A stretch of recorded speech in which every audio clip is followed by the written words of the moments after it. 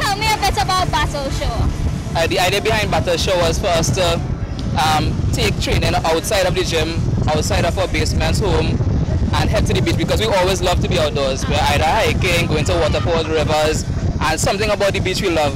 So we said, you know what, we'll try to get everyone out on the beach and let them experience something new, add something to their training regime. I'm very pleased with the support that we've been getting so far. The turnout was nice. We had local teams like Sweaters and guys from Diego Martin and Port of Spain and Chagonas and South. So in terms of the turnout, very, very pleased, very, very appreciative. Yeah, but nice energy. A bit tired, but lovely energy out here by the people. The obstacles that you did here today? Well, I just love to see people suffer. Oh, and I love climbing. So that we had the cargo nets, we had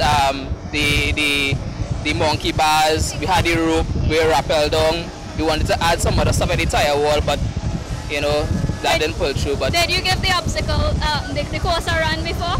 Yes, I actually ran this beach twice this morning before I ran it for the last time. Twice? Twice. Before I ran it for the last time as I came in there.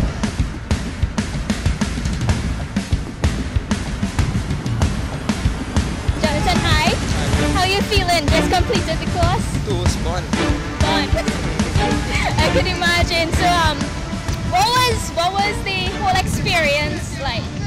It was really hard. I just come out here for the experience to see how long and how hard it will be run on the shore and the sea now. It was hard. The sand was a lot more difficult than how the ground would be. Yeah. So it kind of more hard than the ground. So I don't advise anybody that this is it. Very hard.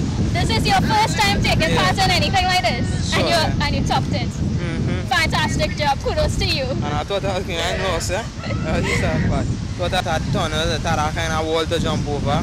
But that real thing, it was really nice. Which one you thought was the hardest? The one where you reach by the box and you had to jump up on top of the box and jump back down 30 times. 30 times? Yeah, because your legs was pulling it. That's the last one you could see.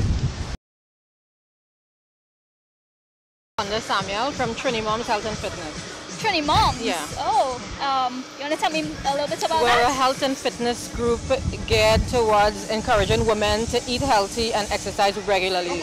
Be the most healthy version of yourself you could be. Yeah. So let's talk a bit about the experience here today. It was awesome. We love events like this. Love it, yeah.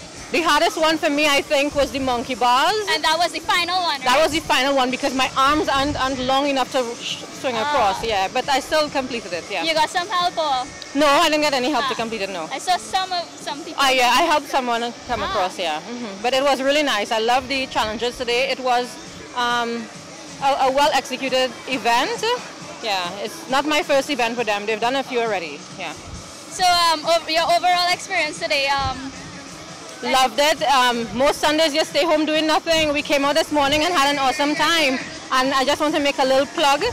Trini Mom's Health and Fitness, we're going to have our first 5K on the 18th of November 2018. We're having it at the Wallerfield Racing Complex.